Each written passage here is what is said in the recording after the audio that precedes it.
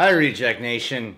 We're going to talk about some movie news today. A couple of box office stories, something the Russo brothers said about the Soul Stone here. Before going into that, on Patreon, one of our award chairs is a Google Hangout. Over there, we were doing a Google Hangout with a friend of ours named Jason Dolan. He's a working screenwriter. And we got to talking about Catherine Bigelow at one point and vampire stories. He brought up this movie that Catherine Bigelow directed called Near Dark. While we were talking, we were like, he's saying it's hard to find. And then while we were searching with him, we went on Amazon and it's the only copy they have was like $74 or something. It was ridiculous. I had no idea. Pricey ass movie for some reason, but he highly recommended it. Come to our surprise, had no idea he was going to do this. We got this in the mail from him just a few minutes before filming. I opened up the box and he sent us a copy of Near Dark. So Jason Dolan, thank you so much for doing that, man. This was something I was tempted to be like, should I just throw down and buy this? Should I just do it anyway? This movie has been recommended to me for years, man. And like I was bummed and shocked at the same time to find out how hard it is to get. So I'm really excited to take a look at this. Thank you so much, Jason. That's like incredibly kind of you. And you are one charming, good-looking man. You belong in front of the camera too, buddy. We'll definitely get back to you when we watch the film.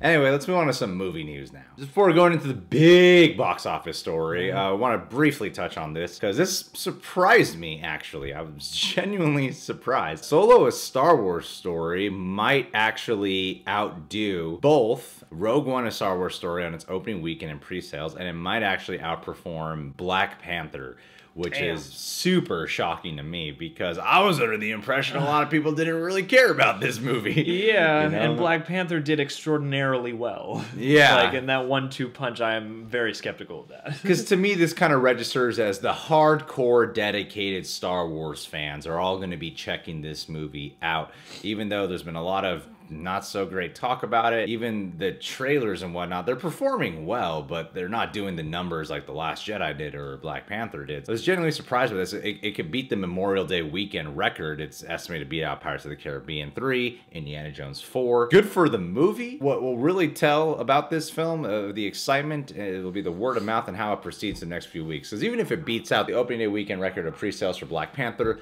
beats out the Memorial Day weekend for Rogue One, if it does all that, I mean, kudos to the film. Will it cross $1 billion? I don't know. I actually have a lack of faith it would cross $1 billion, unless it just happens to just do a complete 180 and everyone's like, this is actually a really great film. I'm not by any stretch of the means saying it's going to be bad. If you watch any of our trailer reactions, we never say that we think it'll be a bad movie. We're always on the side that it looks like it'll still be a fun, enjoyable time. Will it outdo Black Panther? I don't think so at all. I don't think it'll come close to beating the box office gross, but it's not about competition. I was kind of worried this film would just flop. Yeah.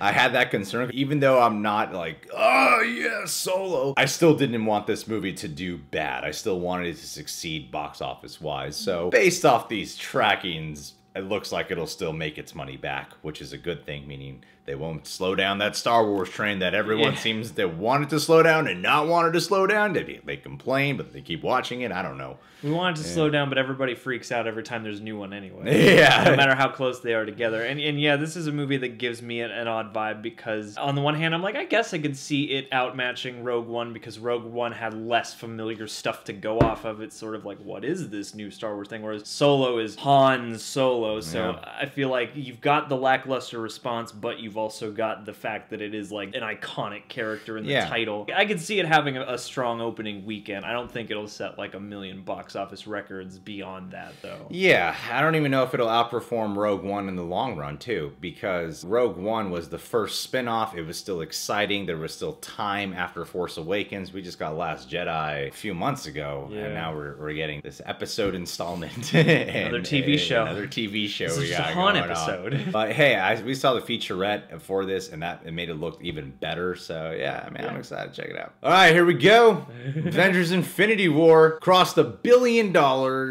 Fastest movie ever to cross $1 billion. Are we surprised? Yes. Very surprised. Very surprised that the 19 movie build-up, the only movie to break $1 billion in under 2 weeks was Force Awakens, and that was 12 days, I believe. So this broke in 11 days, 12 days, Force Awakens, and if I'm not mistaken, this movie hasn't even opened up in China yet. Oh man, this might become the highest grossing movie of all time. That's the talk of the town.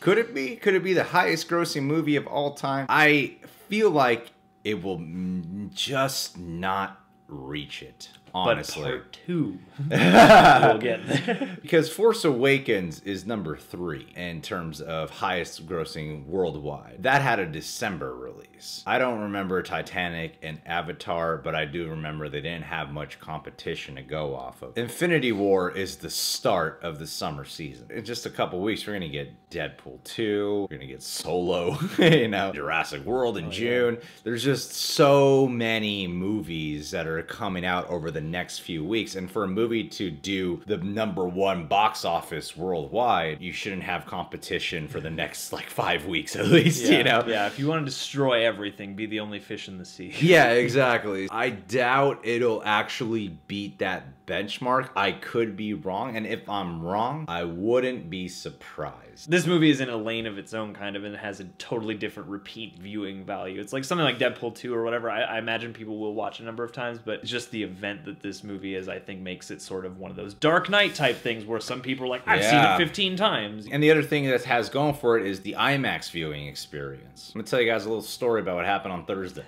There's very few real IMAX screens in Los Angeles. The second time we watched this, we went to an IMAX at AMC Promenade, and that is not real IMAX by any stretch. It's not. It was 2D format, which is how we want to see it, but it's not real IMAX. So I was like, all right, I'm gonna throw down $60 for my girlfriend and I to go watch this at a real IMAX at Universal City Walk, because that is the best IMAX screen. Ginormous, the sound, it's amazing. I got there, I didn't realize it. They had 2 different IMAXs for 3D and 2D. I hate 3D so much. 5 minutes before the movie started, return my tickets, and I'm like, we're going again Monday. We're not gonna go on Thursday, because this movie was not shot with 3D cameras, and I hate 3D, and for a movie with a color palette like this, I don't want it to have that darkened look where nothing is popping at me, you know? Oh yeah, that Soulstone scene is gonna be real. Yeah. But the thing is, going with that IMAX, this movie was shot with IMAX cameras, and there's people like me who've seen it twice already who are like, well, I just gotta watch it on IMAX though. I gotta watch it on a real IMAX screen. I mean, and even me, I want to see it on an IMAX screen. And Avatar did that so much from the 3D sales and the IMAX sales. So I feel like this movie has the potential to beat that. I just think it's going to be very difficult considering the fact that movie prices are expensive, and Movie Pass is getting weirder and weirder with its rules. That thing's just gonna keep warping by the week. We'll see. If I'm wrong, I'm wrong, and I won't be surprised. But I doubt it could beat Avatar. I think it has the potential to beat Force Awakens, if anything. Yeah, for sure. And hey, I mean, this leaves only 10 days for Solo to get to $1 billion. Will it do it? You know. Speaking of Soul Stones, this is something that I was like, wait a minute. You called this shit. I think a lot of people, like, I had a theory, and then other people had a similar theory, and the Russo brothers just blatantly put something out there that it could have been a surprise for Avengers 4. Yeah, I'm a little perplexed that they decided to clarify this. Spoilers ahead for this story. We saved it for last because if you haven't seen Infinity War, just skip this part and go to the subscribe section. And go to the outro and get reminded of where we are. Yeah, this is going to be spoiler talk starting in 3, 2, 1. Here we go. They kind of confirmed a theory about Gamora and the Soul Stone. These are just quotes. I'm reading from them, which I'm kind of surprised. They just sort of said this. Like, I would have been less surprised if they said, yeah, Black Panther and Spider-Man will be back. We all know that. Like, that wouldn't have been like, what the fuck? They announced part 2. Yeah, I wouldn't have been upset about that. Yeah. This one doesn't upset me. It's just kind of surprising when Russo brothers have been so anal about not revealing a single thing. Iowa City Press Citizen, I believe this is Joe Russo who is talking about the post-snap scene when Thanos sees young Gamora. Yeah, it's implied that it's a Soul Stone. It's all orange around, then he's inside the Soul Stone with the amount of power that it took to snap his fingers. He has this out-of-body experience with Thanos.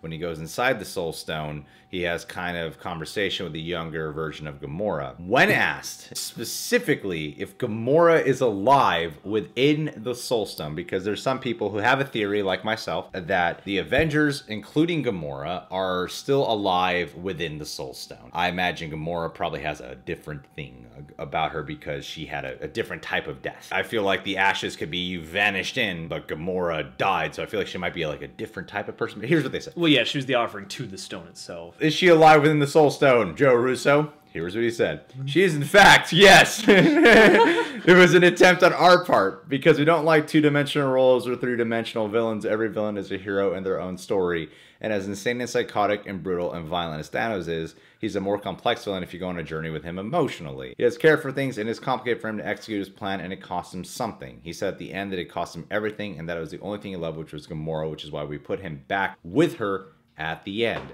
I just want to reiterate with the audience that he does feel true emotion, even though he is a monster. In one way, this is not a spoiler, and in another way, it is a spoiler. What he's saying is, well, yeah, that scene with young Gamora is confirmation that Gamora's alive in there. Her soul exists in the confines. But I feel like they could have left that scene a little bit of a mystery, because not everyone fully understood that scene. At the end of the day, that was still a theory. At the end of the day, that was still us going, does that mean Gamora's alive in the Soul Stone? Why is she a little kid? There's still things to come up with hypotheses about. It's one of the more film-ish scenes in the movie. It's one of the less, obviously intentioned scenes. Yeah. From their position, I would be like, yeah, let people speculate and let people pick this what apart. What does that mean? And especially given just the circumstances of like how that's one of the more impactful deaths in the movie because it feels more finite. It feels more like a real death. Yeah. And so that also kind of makes me wonder if they're going to undo that too. I think they'll undo Gamora's death. Yeah. I kind of always felt they would because they're doing a Guardians 3, and I kind of like the idea of one of the main Guardians, my personal feeling, one of the main Guardians getting killed off in Infinity War when you could have completed your trilogy with her, so she's such an essential part. It's just the fact that when he's asked about it, he just goes, she is in fact, yes, she's alive.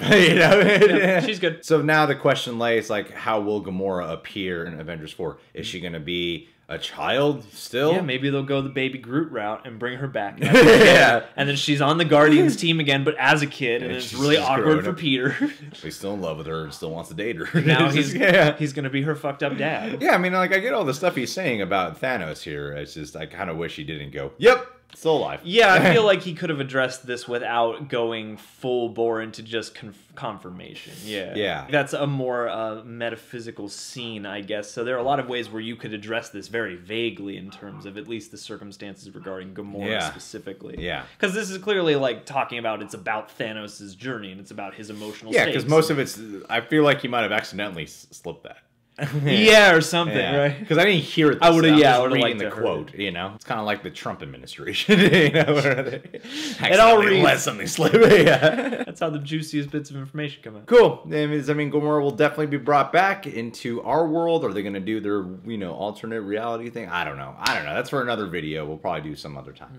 Anyway, guys, Solo's kicking butt at the box office. Infinity War is dominating. Will it cross $1 billion? Put your comments down below. And what do you guys think about Joe Russo doing this? Is this like a heavy spoiler for you guys? Are you kind of whatever about it? Do you wish Joe Russo did not confirm this? Are we reading too much into it? Bet we'll get a lot more of those. Put your comments down below. Anyway, guys, you can subscribe to the Reject Nation. Click that notification bell because subscribe buttons don't work. You could check us out on Patreon, full-length TV show reactions, weekly Q&As, a whole bunch of goodies over there. Would love to have you.